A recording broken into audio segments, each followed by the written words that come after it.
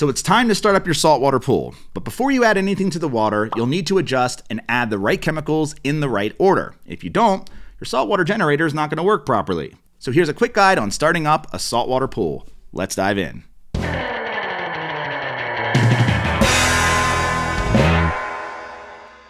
Hey, it's Matt from Swim University, and before we get into this video, if you want more help taking care of your saltwater pool, be sure to grab our free saltwater cheat sheet at swimu.com/saltwater. It's totally free, and it's going to help keep your saltwater pool clean and clear throughout the year. First, do you need to drain the water if you've got a new saltwater system installed? If you've just installed a saltwater generator in an existing chlorine pool, the good news is the water doesn't need to be drained.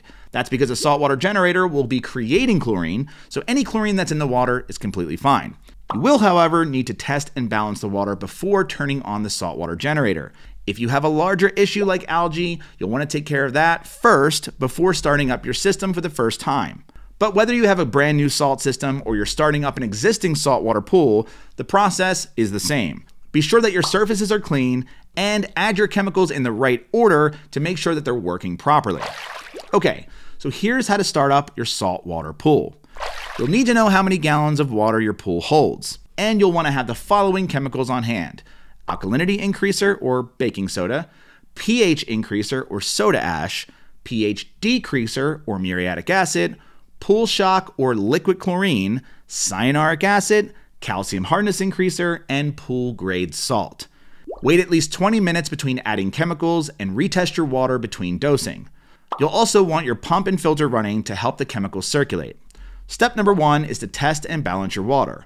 Now, regardless whether it's a new or existing salt system, you'll want to test and adjust your levels first. That's because once your saltwater generator starts running, you'll want it to be maintaining an already balanced pool. Using test strips or a liquid test kit, you'll want to check the following levels: your total alkalinity, your pH, your chlorine, cyanuric acid, calcium hardness, and salt. Now, some test strips and test kits measure salt, but most of them don't. You can buy salt testing strips or a salinity meter to check these levels. If you know you have metals in your water, it'll be important to test and remove those as well. You'll need to use a metal sequestrant before adding any other chemicals. Step number 2, adjust your total alkalinity. Now, this helps your pH from fluctuating, so it's important to adjust it first. Your alkalinity should be between 80 and 120 parts per million. It can also be helpful to keep it in the lower range to help your pH stay low as well. You want to use alkalinity increaser or baking soda to raise it, or pH decreaser or muriatic acid to lower it. Step number 3, adjust your pH. Stable pH levels help keep your water neutral so the other chemicals like chlorine can work properly. Your pH should be between 7.4 and 7.6, but saltwater pools tend to have chronically high pH. That's because when the saltwater generator runs, the pH naturally rises. Now, to bring down your pH, use pH decreaser or muriatic acid. To raise it up, use pH increaser. And be sure to check out our other video on common saltwater pool problems like high pH if you need more help. Step number 4, adjust your chlorine. Your saltwater generator will produce chlorine later, but in the meantime, your chlorine levels should be in range to kill any contaminants in the water. Your free chlorine should be between 1 and 3 parts per million, with 3 parts per million being ideal. You can raise your chlorine by adding liquid chlorine to the water or dichlor shock. Just avoid using cal hypo shock or calcium hypochlorite shock, since that can cause calcium buildup in your salt cell. And step number 5, you want to add chlorine stabilizer or cyanuric acid.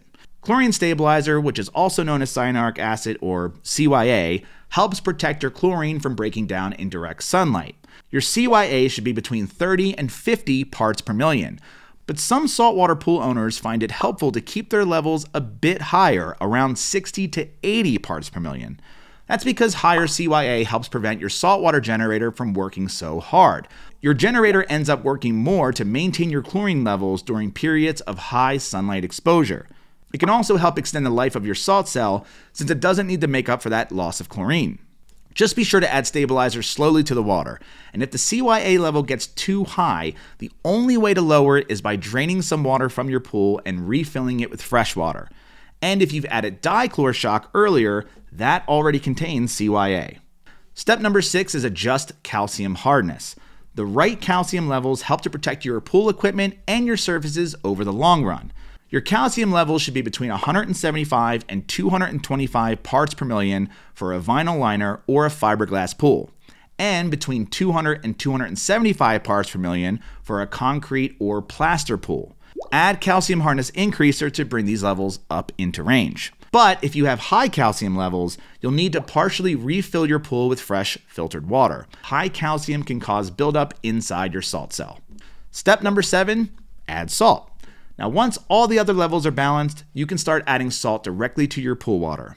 Check your saltwater chlorinator for their suggested salinity levels, but it's usually between 2,700 and 3,500 parts per million. Now, be sure to only add pool-grade salt to the water. These usually come in 40-pound bags. If you're starting with no salt in the water and you have a 10,000-gallon pool, you'll need to add about 6 to 7 40-pound bags of salt. Be sure to check out our other video about calculating the right amount of salt to add if you need help. Now, the good news is that this salt tends to stay in the water and gets recycled by the saltwater generator, so you shouldn't have to add it that often to your pool. You may want to brush the salt around the pool if it's collected anywhere at the bottom, and you'll want to run your pump and filter for several hours or overnight to help the salt completely circulate and dissolve. Step number 8, turn on your salt system. Once the levels are balanced and the right amount of salt is added, you can turn your saltwater generator on. It'll start producing chlorine normally if there's enough salt in the water. So, you've started up your saltwater pool. What about regular maintenance? Well, for a complete walkthrough on routine saltwater pool care, like cleaning your salt cell, be sure to check out our other full-length tutorial. And if you need more help with pool care, be sure to grab our free saltwater pool cheat sheet at swimu.com/saltwater. And if you found this video helpful, be sure to subscribe and check out our channel for more tutorials. That's it. Thanks again, and happy swimming.